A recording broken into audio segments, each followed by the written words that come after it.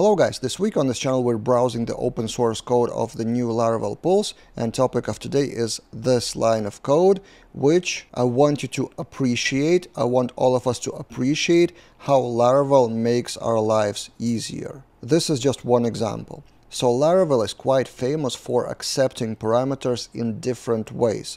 So this example, record an entry of Laravel Pulse, accepts timestamp as DateTime Interface or as integer timestamp, or it may be null. So the thing I want you to appreciate is how much work is done under the hood. So whatever you pass to Laravel Pulse or Laravel itself, and I will show you that in a minute, it still works. So see, if timestamp is null, then okay, we're getting now from Carbon immutable class. So it sets the timestamp for you. And then whenever that timestamp is actually needed, this line is activated. So if timestamp is DateTime Interface, then we get the timestamp. Otherwise, it's integer and we get just the integer. So this is how you would describe that syntax if you want to accept a parameter of a few types in your project. And I wanted to find multiple examples of that in Laravel code itself. So I searched in the framework code for just array integer. This is just one example. And already 8 files are returned. So in Queuable, we can pass DateTime Interface, date interval, array or integer. Illuminate collection helpers, string, array, or integer. Let's actually take a look at this one closer. So there's a method called dataGet, which is a global helper which you can use in Laravel, by the way, and the key passed may be string, array, or integer. And here, if it's null, then we just return the target. Then we check if it's array, then it's fine, nothing to change. Otherwise, if it's dot separated string, then we need to explode that into array,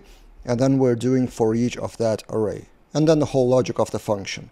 So my point is that in a lot of Laravel internal functions, they kind of validate your data or process your data into the format of what is actually needed inside of the function, whatever the format you're passing in. And also let's get back to the DateTime Interface here for those of you who don't know. What is DateTime Interface? This is not a Laravel thing, this is a PHP thing. And so you would understand the hierarchy.